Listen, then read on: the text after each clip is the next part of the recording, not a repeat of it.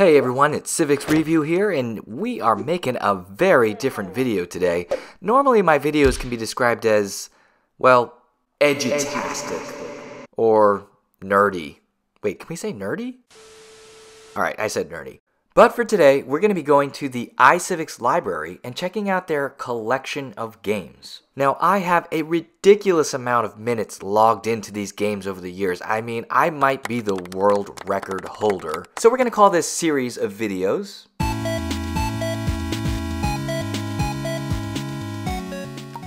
Alright, who's ready to learn? No, I'm just kidding. Well, we might learn something, but yeah, let's just play. I'm ruining it. I'm gonna just play. There you are, the next president of the United States. That is, if you listen to my advice. My name's Anna. I'm your campaign manager. I heard about that. Do you want to stick with the issues of your party? Or break away if your popularity is low for a state right now? You can sway them in your favor. Remember, it's still early in the campaign. It's to help you run a successful campaign. Wait a minute. As president, I get to hear the secrets of Area 51? Wait, what am I doing again? Now for the part where students spend the most amount of time on, and it doesn't really matter. We're going random here. Yeah, that's my guy. Cogsworth McGee. He looks like a Cogsworth McGee. You know, I met a Cogsworth McGee way back in my days in university. Going random again here. Well, okay. Fun facts about Rhode Island. Rhode Island is a small state in the United States. Those aren't fun facts. These are not. There's nothing fun about this. Come on, Rhode Island. You are the celebrated homeland of Cogsworth McGee. We have to do better. Let's try again. Rhode Island is the smallest U.S. state. Until 2020, it had the largest state name. Despite its What? Until 2020, it had the longest state name? Whoa, stop. Hold the phone. We need an investigation. An investigation is happening right now. Throughout its history, the state of Rhode Island and Providence Plantations has held the distinction of being the smallest state with the longest name. Okay, so they dropped "and Providence Plantations" from the official name of the state. Now we're cooking with gas. And now for the big question here, the Democratic Party or the Republican Party? I'm just gonna roll randomly here. 1 through 10 is gonna be the Republicans, 11 through 20 is going to be the Democrats. Well then, it's the Democratic Party. Time to choose the important issues that Cogsworth McGee is going to push through if he's elected as president. I don't really put too much effort into these things. I usually select the hot issue. I don't know, I guess they're going to be more on the board and will be more helpful. And then I'll fill out with the rest of them. I'm sure it's not really going to matter. Come on. Rainbow flags for everyone. It should be the law as it matches with everything. Wait, sorry. I am so tempted to choose this answer choice. Rainbow flags match with everything? Really? Let's put that to the test here.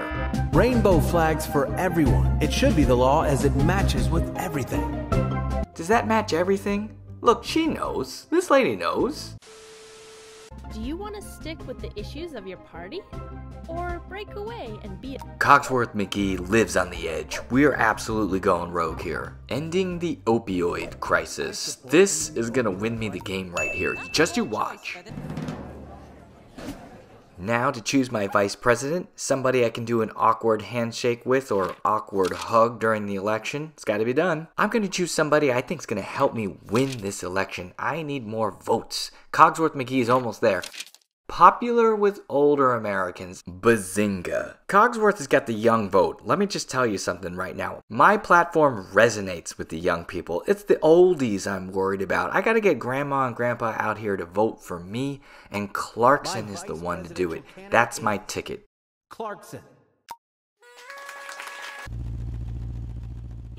Week 10 starting somewhere in the mountains. We're going like 5 miles an hour here. We're not in a big rush. Randomizing states. Beep boop, beep boop, boop, boop, boop. Hey, look at that. We've got a slight lead here. First thing we got to do is raise those funds. And I understand this is an important part of the campaign, but just look at this. This is so weird. In my head, this is what I'm picturing. North Carolina, I'm Cogsworth McGee, and I'm counting on you. Okay, whatever. We're gonna go straight to the polling, and we gotta get to California first. Keep your fingers crossed that this is in our favor.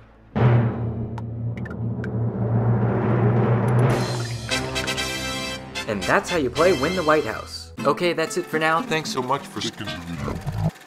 No, just kidding. But yeah, my Republican opponent here is going to try and get some momentum moving in California. I think that's a good move, but as long as we can keep California, we're going to be just fine. I'm going to go somewhere else to get momentum moving in another state, and I'll come back to California and try and put out the fire here. Oh snap, my Republican opponent is really pushing for California.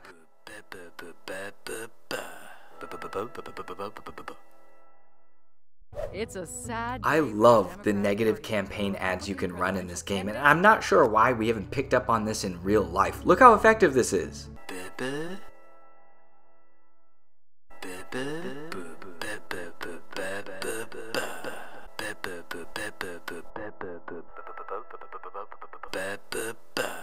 Would you vote for this person? Neither would I. Week 9, still in the mountains somewhere, still going real slow. Alright, Operation Win Back California is now underway. First things first is we're going to be attacked by California donors as they hurl their cash at us. This time we get more though.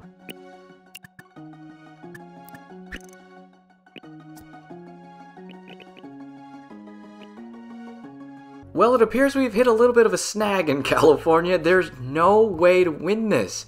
Every single issue that my opponent does not like that I can talk smack about, and all the issues I have, they don't match. I literally can't find one issue to stand on in California to make them like me. It looks like I'm just gonna have to abandon 55 electoral votes. I'm super glad I picked the hot issue items which do not appear in California. Awesome. Thank you. Thank you, game, for making this more interesting. So we're gonna fly to Maryland, try and get those 10 electoral votes. We're gonna poll Texas. Okay, great, that's in my favor. Hopefully we'll be able to keep it with some kind of issue that we all agree on. And a negative ad in Wisconsin for their 10 electoral votes. Guys, we are in full crisis mode. We're about to lose California, and there's not a darn thing that we can do about it. Thank goodness we have, but oh gosh, that hurts watching that. But at least we have Texas. I'm starting to pick off the smaller states that are worth a handful of electoral votes. We're going for the biggest ones on the board. That's the best that we can do. Texas, throw your money at me.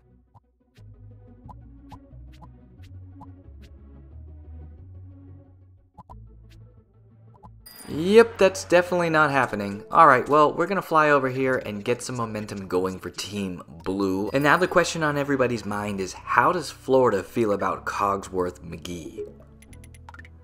You know what? They're being stubborn right now. I can see a couple of supporting issues that match my own. I'm gonna win them back. Well, actually... Oh, thank goodness. Okay, so yes, I can change the momentum in Florida. We're gonna start by attacking our opponent's stance on expanding competition in healthcare.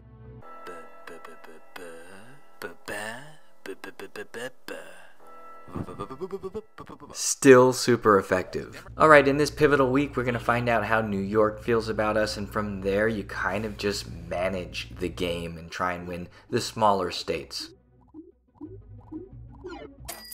Okay, this is slightly embarrassing. We have a deficit on week 7, but we're going to test New York here, and yes!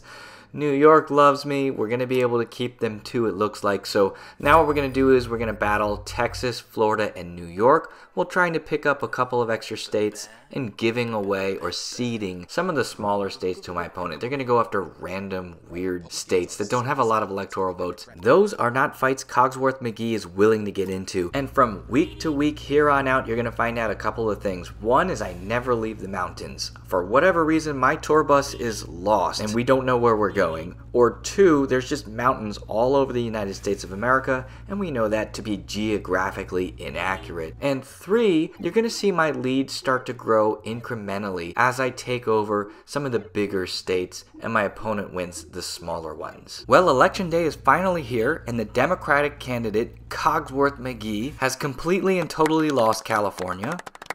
If I can direct your attention to the East Coast, you'll notice Rhode Island did not vote for me. Why is that a big deal? Well, that's where I'm from. My own state Hates me. Usually, presidential candidates await the election results in their home state, getting ready to party and celebrate if they do win. That's not going to be the case for Cogsworth McGee. We got to go somewhere else. The hot issues I chose at the beginning of the game have been nearly useless. This campaign has been a literal nightmare. This is the moment of truth.